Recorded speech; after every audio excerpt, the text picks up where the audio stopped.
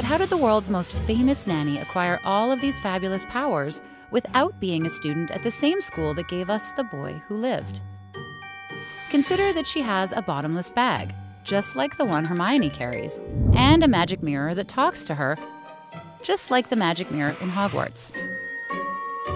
She also casts easy cleaning spells, which are used everywhere in Hogwarts. Frankly, the question is less whether she's from the famous school of wizarding, and rather why a powerful wizard like Poppins would be interested in a Muggle family like the Banks.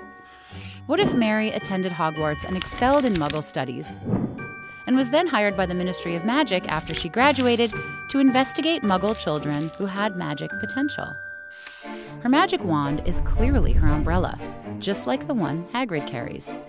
We see her blatantly use a levitation charm when she takes the kids to see Uncle Albert, and she was obviously a Hufflepuff given her commitment to hard work, patience, and fair play. And she's not alone in her investigation.